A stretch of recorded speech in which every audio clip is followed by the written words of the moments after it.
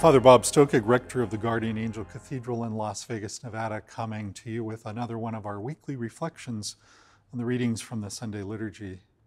This week, we reflect on the readings that fall on November the 7th in 2021 as we start in earnest to see the end of the liturgical year in sight. This gospel presents a challenge to everybody.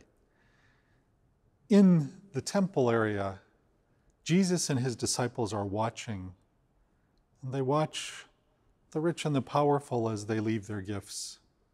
And then they watch a poor widow as she leaves hers.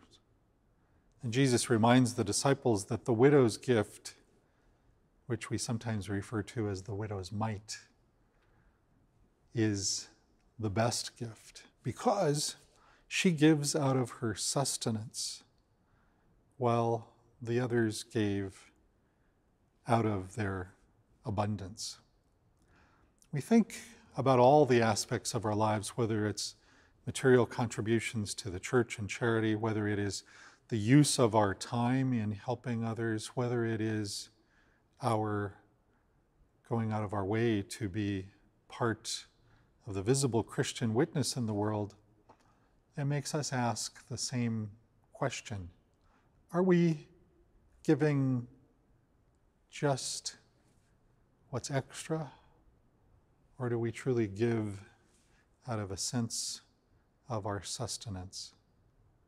Jesus observes that this poor widow, and in the Bible, remember, a widow is somebody who can't sustain herself.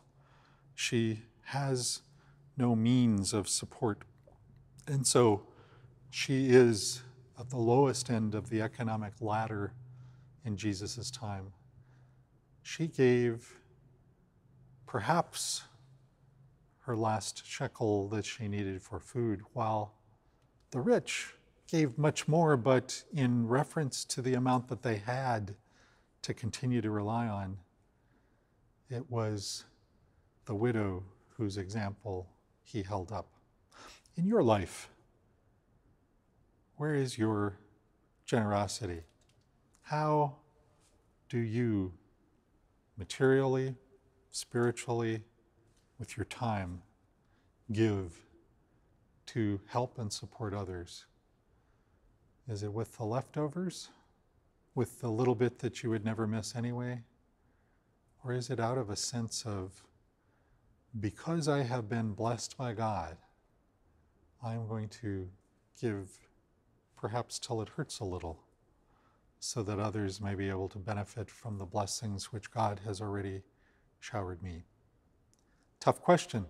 And it's a perfect question in the lectionary in terms of the end of ordinary time, because it's always at the end of the liturgical year where we prepare to see those images of Christ's return at the end of the age, and therefore our own sense of where we'll be in the last judgment.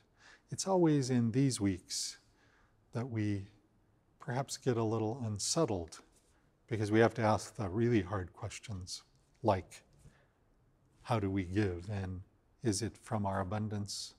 Is it out of a sense of sharing the blessings which we have received, or is it just what little bit we know we'll never miss? Wherever you are, we hope you and your family are doing well. We want you to know that we keep you in our prayers here at the Guardian Angel Cathedral, and we invite you to pray for us. And if you're watching this from outside the Las Vegas area, we also look in hope to the day that you might come and join us live some weekend for worship here at the Guardian Angel Cathedral in Las Vegas.